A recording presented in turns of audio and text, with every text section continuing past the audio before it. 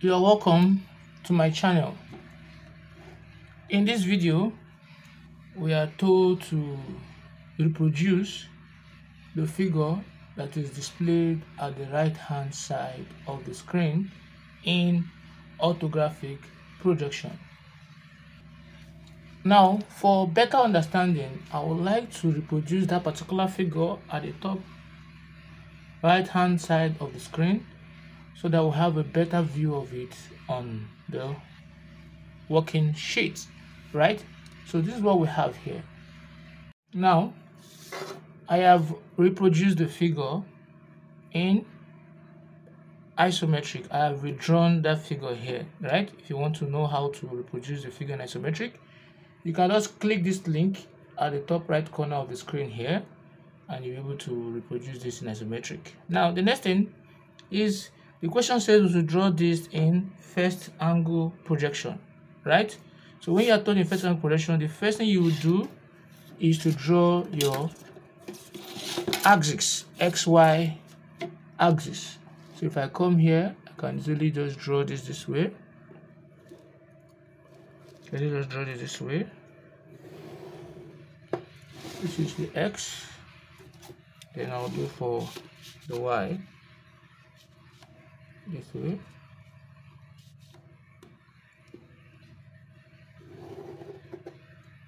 See, this is the first thing you do. Now at this point where they meet, right, this is your X and this is your Y. You're going to measure 10 millimeter or 5 away. So let me just do 5. Measure 5 millimeter on your meter rule or 10, any one of your choice. You mark up 5. You mark down 5. You mark left 5. And you mark right 5. So when you've done that, you take your rule and you draw an horizontal line this way. Also here too, you draw another horizontal line here this way. And you draw a vertical line here too.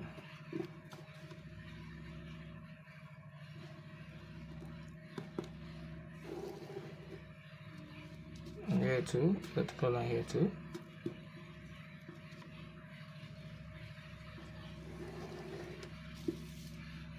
You can see that? That is the 4 lines that we have. Nothing must touch the center line. So let's start. That's the first thing you do in isometric because this is what you actually need. Now, if you look at where the arrow is pointing from your diagram, right? Look at the diagram here. This is where the arrow is what is pointing. It's pointing in this direction. All good? So if you're looking at this direction, means that since we are drawing in first angle projection, means our, just like in the previous video, our front elevation will be at the second quadrant or at the first quadrant. So I like making use of what? The second quadrant. This is the first quadrant, second quadrant, third quadrant, fourth quadrant. Now if you look at this point here, what will you see when you look at this point? Like you are reflecting this direction on your mirror, or you're casting a shadow on the wall. Now let me draw out that wall. Like, let me show you what you see.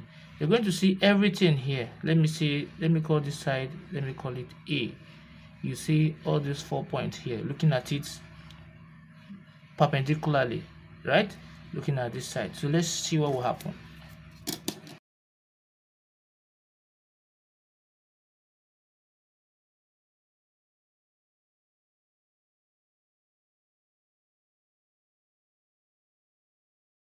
Is that taken?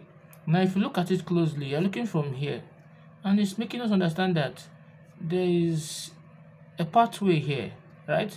There's a place that is cut out from this figure. How will I know that way?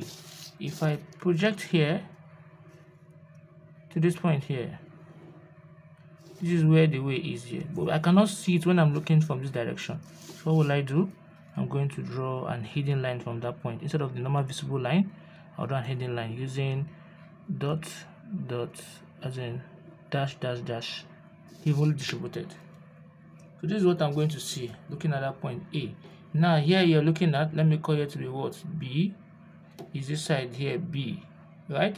But because of it is hidden, that's why I'm using hidden line to show this part here. Are we together? Now we move. So this is what we are going to draw at. This is our front elevation because that is where the arrow is pointing. This is what we are going to draw at this point here. So let's do that and see. So what is distance from here to here? From here to here is the same thing as saying from here to here, which is the same thing as saying from here to here, the same distance, and that is what, 60. So I'm going to measure 60 from this point here. So from here to here is going to be 60. Let's see, yes, 60. This is 60. And I should be able to tick in that 60 point from this point. So that is the 60 we have here. Can you see that? Now after doing that, what is the height? The height from here to here is in the same from here to here, and that is what? 20. So I'm going to measure 20 as my height here. From 1 to 2 is 20. So this is 20. I'm just taking it.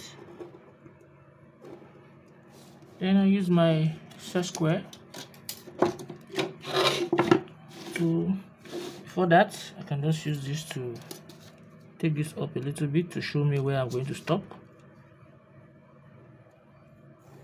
Then I can now use this to close it up before I can now bring this down.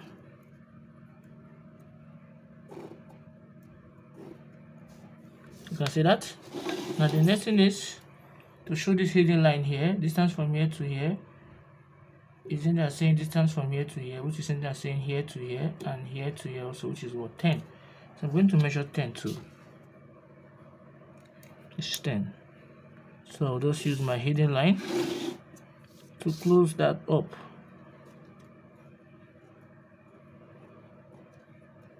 You can see that. So we have successfully drawn out the front elevation.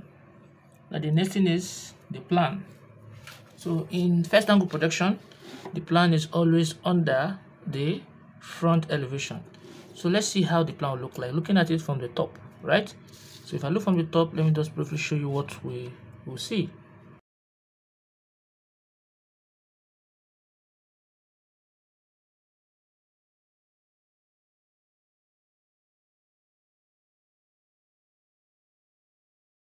So this is what we have here. When you're looking at the top, you're going to see B. Let me call it to be B, and here will be what? B. This is C, this side is C, this is D, and here is also what? D. These are the things you are going to see looking at it from the top, and that will call it the plan. So I'm going to replace it. The plan should be under here. So what will I do? I'm going to project this point downward. I'm going to project this point downward from here. I'm going to project here downwards too.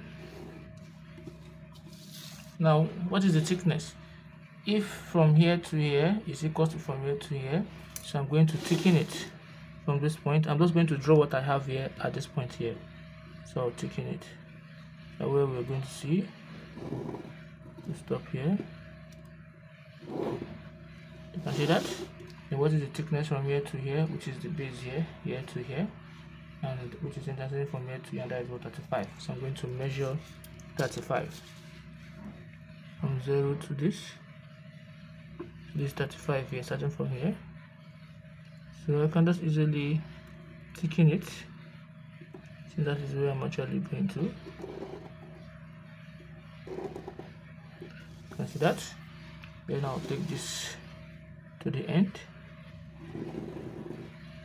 this point. You can see that. And the next thing I'll do is, we know that from here to here is from here to here, which is something that's saying 10. So the end to this point, I'm going to measure 10 at both ends. So from here to here,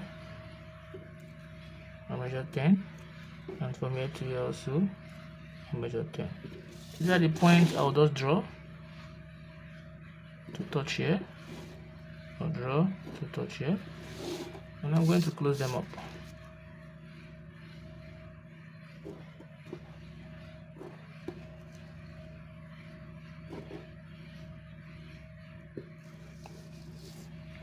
Right, this is what we have here. So I have reproduced, I brought this I'll place it here. So this is what the plan, right? The plan is always under the elevation, front elevation, right?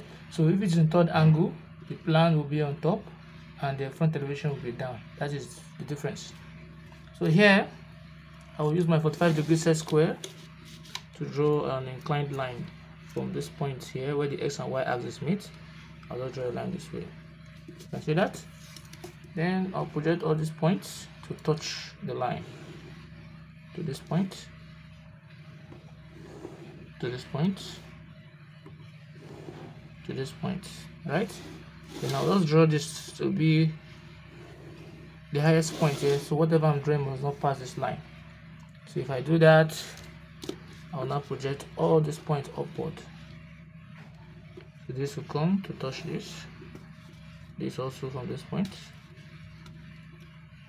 will come to touch this, then these two come to touch this. You can see that.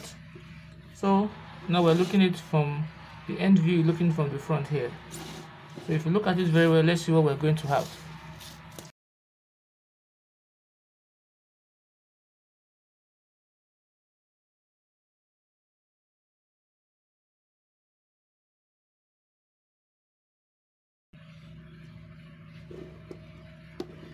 That is the E here.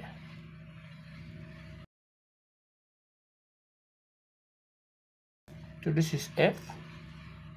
So here will be what? F. So in here, let's call it G.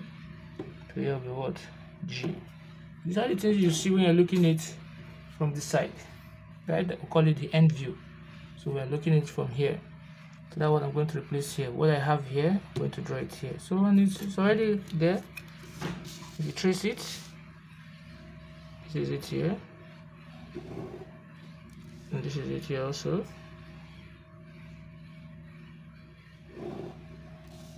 And I'll just close it up.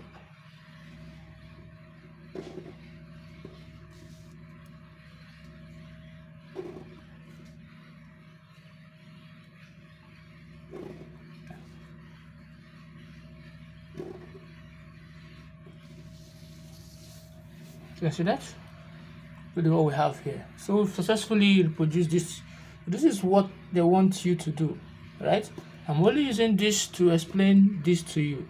So when you are told to draw in first angle, this is what you are told to do, right? So if you have found this video helpful, please don't forget to subscribe, like, comment, and share the video. Thanks for watching.